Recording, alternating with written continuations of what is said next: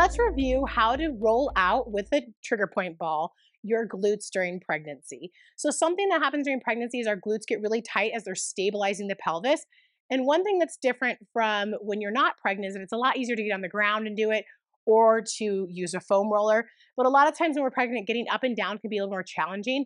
What's also nice about using the wall as opposed to going out onto the ground is that you're able to change how much pressure you put in. So I like to use yoga tune-up balls. They are a different density than a lacrosse ball or a tennis ball. They're really just the right, like the Goldilocks amount. So what you'll do is the most common area that is tight is what I call the side butt, which is the glute med right here.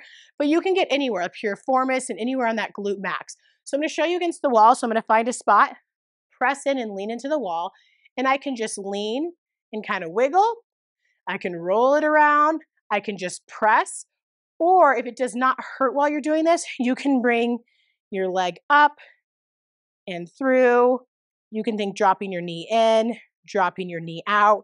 Now, if you have pubic symphysis issues right now during pregnancy or in your SIs, this could cause issues because I'm essentially one-legged right now. I'm standing on one leg. So if that's the case, either try to plant both legs and just roll around, or you might find a different option. But if it's not hurting, I mean, other than where it's the trigger point ball is pressing, then you're gonna be in a good spot to go ahead and move that leg in and out, up and down, and then find a new spot. I'm gonna go up a little bit higher where you feel tenderness. So this is a way to roll out those glutes.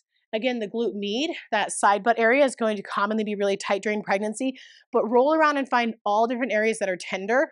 Another area that can be really tight is along that sacrum, that triangular bone. So that's going to be where a lot of the glutes originate. So you're gonna go a little bit more in towards midline, and you might find that you have more tenderness there. So I encourage not doing any more than 3 to 5 minutes on one side, only because we don't want to make the area too sore.